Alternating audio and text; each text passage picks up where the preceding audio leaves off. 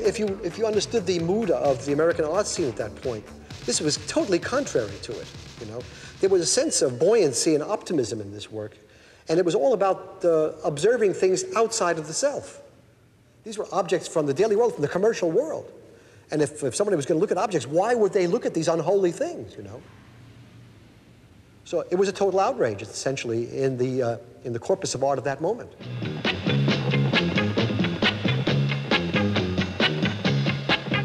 Well, I remember the first week or two working with him. I was absolutely petrified as to the way he looked. I mean, he was just so strange looking. Everybody's warned me not to go near Andy Warhol. I never saw it. I never knew where this image came to begin with. But if you still read anything, any articles, or anything about Andy, they all talk about the sex, the drugs, the this, the that. I mean, I don't know where it came from. Of course, there were all those people on the edges hanging around who were completely crazy.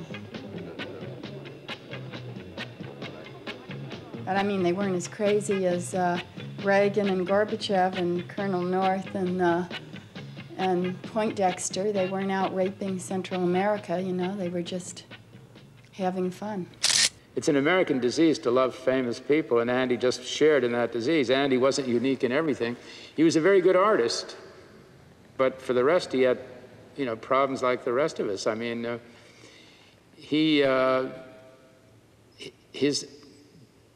that's why he loved wretched people who owned big nightclubs. He loved those entrances.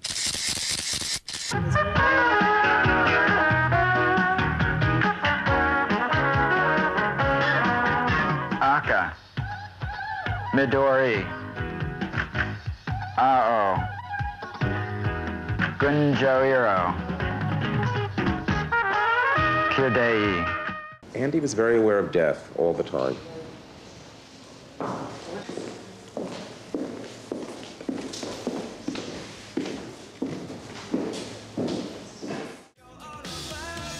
The term subversive is a very attractive one, but that didn't enter Warhol's mind. He was hardly subversive on any level. He was a participant, if anything. You know. He made those things because that's the way he felt he should make them.